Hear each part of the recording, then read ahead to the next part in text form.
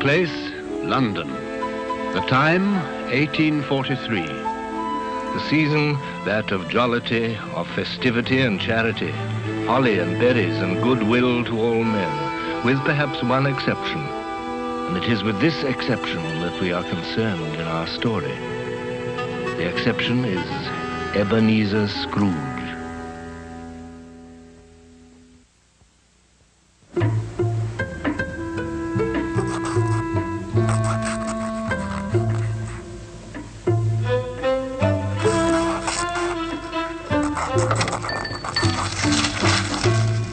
A Merry Christmas, Uncle. God save you. Humbug. Christmas a humbug, Uncle? You don't mean that, I'm sure. Oh, but I do. Merry Christmas? What reason have you to be merry? You're poor enough. Well, come then, what reason have you to be morose? You're rich enough. Bah! Humbug. Don't be cross, Uncle. What else can I be? Out upon a Merry Christmas. If I could work my will, every idiot who goes about with Merry Christmas on his lips should be boiled in his own pudding and buried with a stake of holly through his heart. Uncle! Keep Christmas in your own way and let me keep it in mine.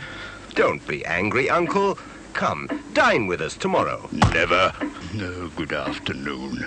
I'm sorry with all my heart to find you so resolute. But I'll keep my Christmas humor to the last. So, a Merry Christmas, Uncle, and a Happy New Year. Good afternoon. And a Merry Christmas, Mr. Cratchit. Merry Christmas, sir. Good afternoon. Scrooge and Marley's, I believe. Have I the pleasure of addressing Mr. Scrooge or Mr. Marley? Mr. Marley has died 7 years ago this very night. At this festive season of the year, Mr. Scrooge, a few of us are endeavouring to raise a fund to buy the poor some meat and drink and means of warmth. But are there no prisons? Plenty of prisons.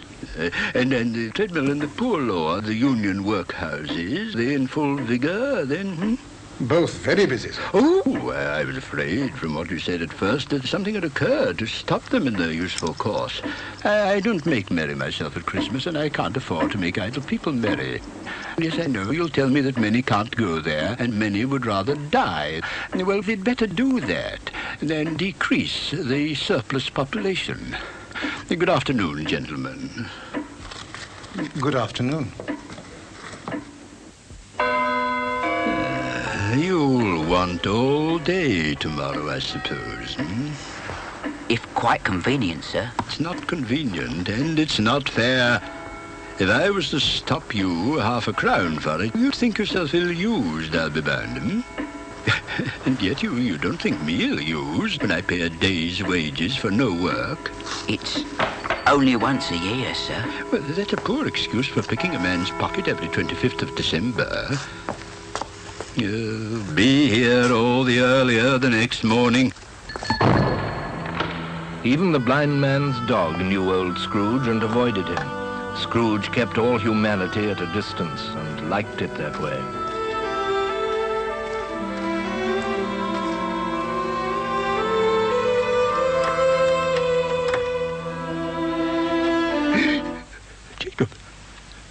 Jacob Marley.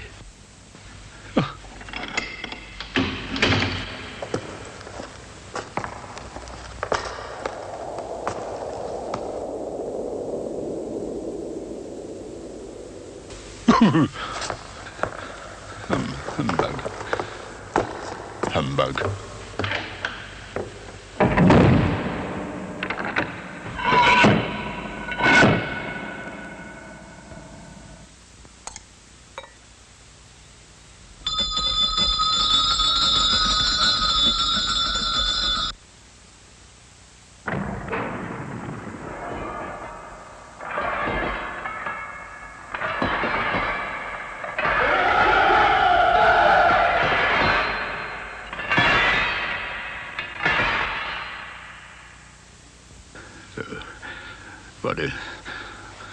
What do you want with me? Much. You don't believe in me. I don't. Because you may be an undigested bit of beef, a fragment of an underdone potato. There's more of gravy than of grave about you.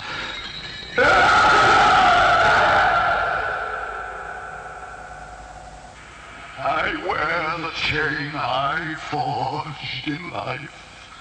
I made it link by link and yard by yard. I girded it on of my own free will, and of my own free will I wore it. Now, you were always a good man of business, Jacob. Business! Mankind was my business. Why did I walk through crowds of fellow beings with my eyes turned down, and never raise them to that blessed star which led the wise men to a poor abode? Hear me. I will. I am here tonight to warn you that you have yet a chance of escaping my fate. Ebenezer, you will be haunted by 3 spirits. Expect the first tomorrow when the bell tolls 1. Expect the second on the next night at the same hour. The third upon the next night when the last stroke of 12 has ceased to vibrate. The air was filled with moaning phantoms. Their misery was plainly that they had lost the power to interfere for good in human matters.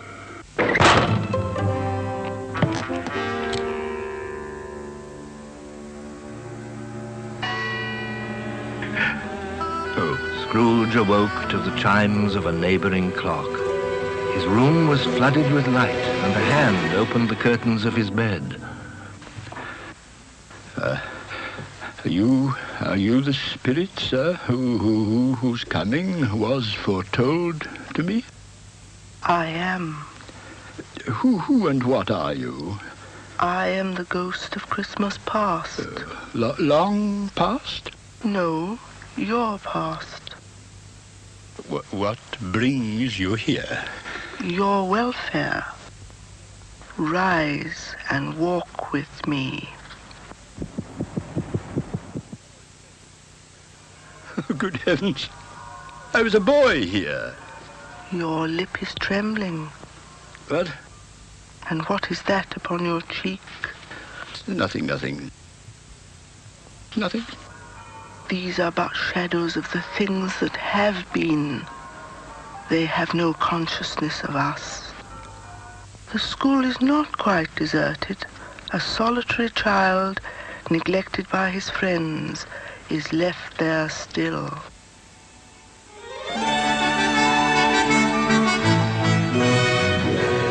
A poor boy. Let us see another Christmas.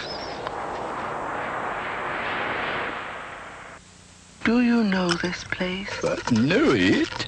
I was apprenticed here. Oh, why, it's old Fezziwig.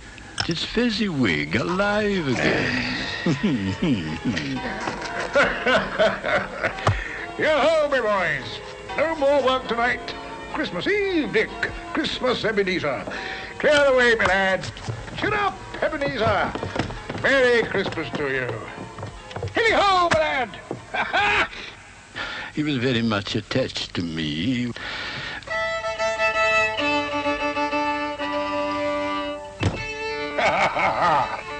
Welcome! Welcome, everybody! Merry Christmas to you all!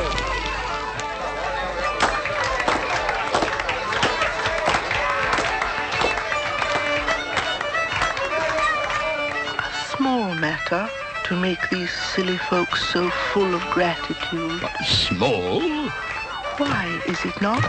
He has spent but a few pounds of your mortal money, 3 or 4 perhaps. But it isn't that, Spirit. He had the power. He had the power to render us happy or unhappy, to make our service light or burdensome, of pleasure or of toil. My time grows short. Quick. You are changed. You fear the world too much. There is nothing as hard as poverty, so I pursue wealth. I have seen your nobler aspirations fall off one by one until the master passion, gain, engrosses you. Our contract is an old one. I can release you. Have I ever sought release? In words? No, never. In what then? In a changed nature, in an altered spirit. May you be happy in the life you have chosen. Oh, Spirit, why would you delight to torture me? I told you these were shadows of the things that have been, that they are what they are. Do not blame me. Take me back. Haunt me no longer.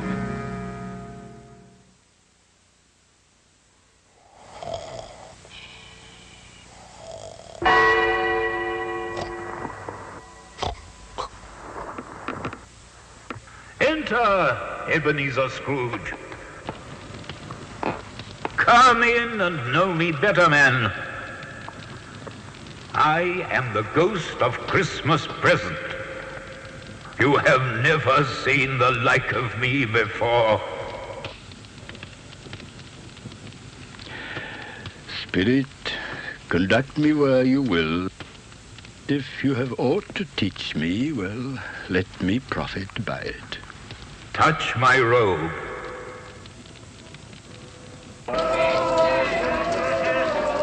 As they walked, the spirit shed from his torch a few drops of good cheer on the passers-by. They stopped to bless the humble dwelling of the Cratchit family. And how did little Tim behave? As good as gold. He told me coming home that he hoped the people saw him in the church because he was a cripple, and it might be pleasant to them to remember upon Christmas Day Come on, Timmy. who made lame beggars walk and blind men see.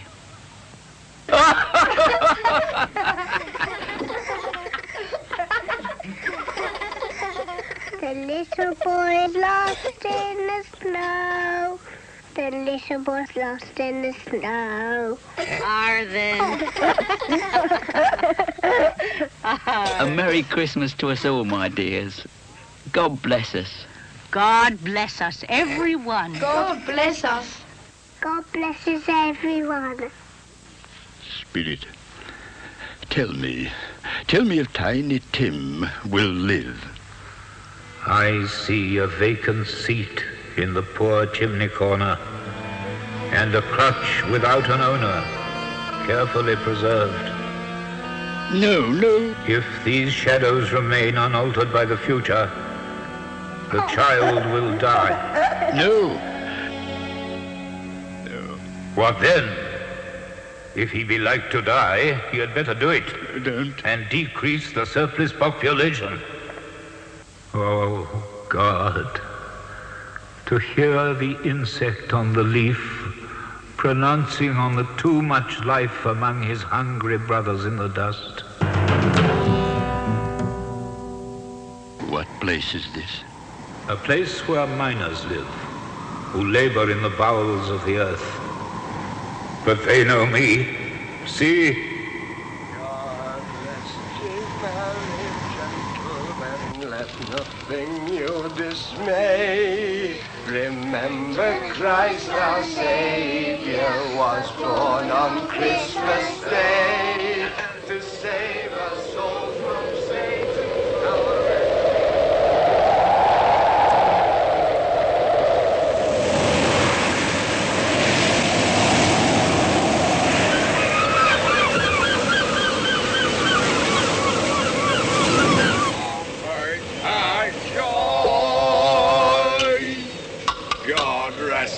Merry gentlemen, let nothing you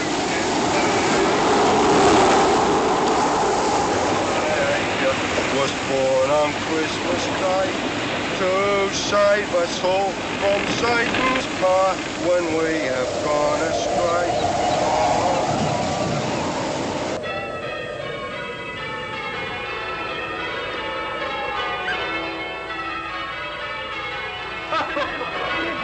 Uncle Scrooge. He's given us plenty of merriment, I'm sure. And it would be ungrateful not to drink his health.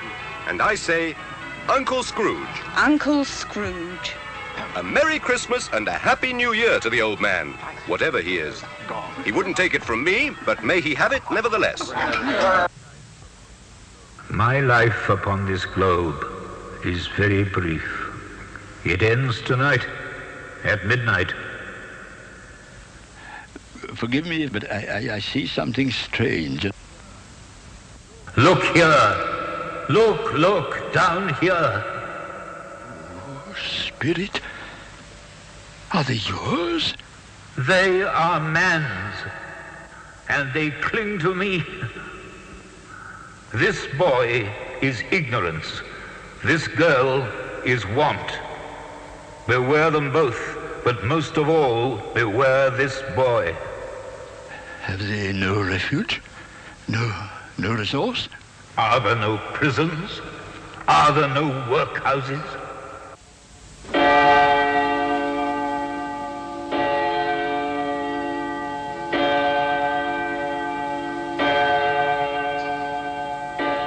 I am in the presence of the ghost of Christmas yet to come. You are about to show me shadows of things that have not happened, but will happen in the time before us. Is that so, Spirit? Ghost of the future, I fear you more than any spectre I have seen.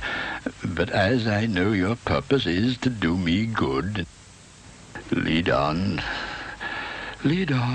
Spirit.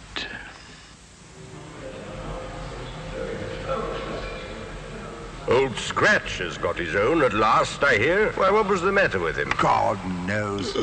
It's likely to be a very cheap funeral. I don't mind going if a lunch is provided, but I must be fed.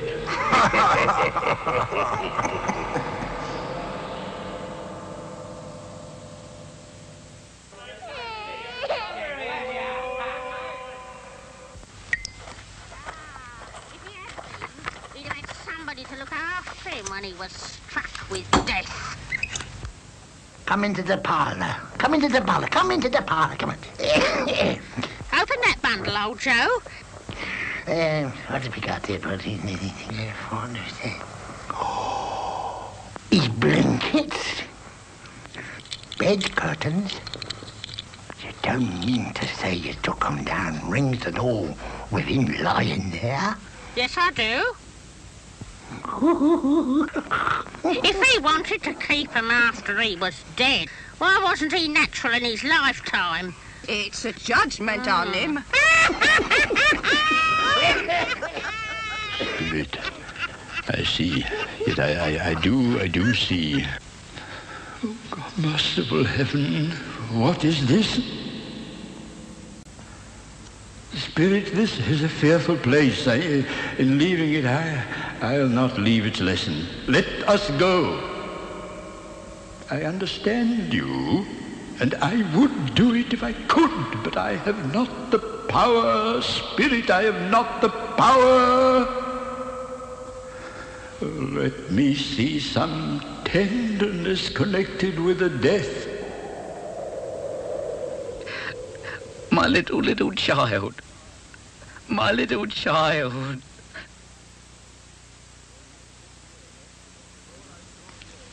Before I draw nearer to that stone to which you point, answer me one question. Are these the shadows of the things that will be, or are they shadows of the things that may be only? Am I the man who lay upon the bed? No, Spirit. No. Spirit, I'm not the man I was. Good Spirit, assure me that I may yet change these shadows you have shown me by an altered life. I will not shut out the lessons that they teach.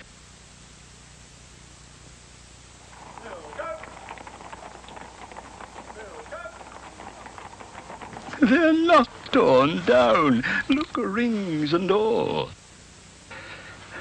Yes, I will live in the past, the present, and the future. Oh, Jacob Marley, heaven and the Christmas time be praised for this. I just don't know what to do.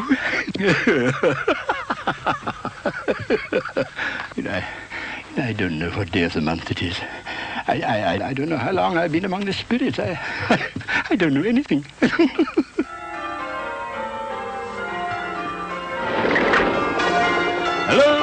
Hello! What's today? Hey? An intelligent boy. Oh, a remarkable boy. What's today, my fine young fellow? Today? Christmas Day. It's Christmas Day. It's Christmas Day.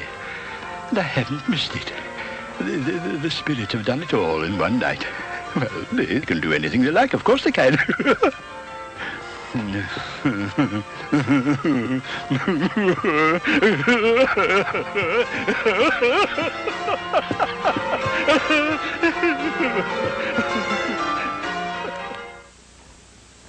I scarcely ever looked at it before, but it's a wonderful knocker. I'll send it to Bob Cratchit, and he shan't know who sends it. My dear sir, how do you do? A Merry Christmas to you, sir. Mr. Scrooge? Yes. Well, allow me to ask your pardon. Will you come and see me? I will. Oh, thank you. Oh, bless you. Is your master at home? Yes, sir. He's in the dining room along with mistress. Oh, thank you. I'll just go in myself. Fred. Well, bless my soul. Come in, Uncle. Come in, Uncle. Hello. And what do you mean by coming here at this time of day? I am very sorry, sir. It's only once a year, sir. It shall not be repeated. I was making rather merry yesterday, sir. Now, I'll tell you what, my friend. I am not going to stand for this sort of thing any longer. And therefore, I am about to raise your salary. A Merry Christmas, Bob. A Merry Christmas. I will raise your salary, Bob, and endeavor to assist your struggling family. And we'll discuss your affairs this very afternoon, Bob. Scrooge was better than his word. He did all he had promised and more. And to Tiny Tim, who did not die, he was a second father. It was said thereafter that Ebenezer Scrooge knew how to keep Christmas well, if any man alive possessed that knowledge.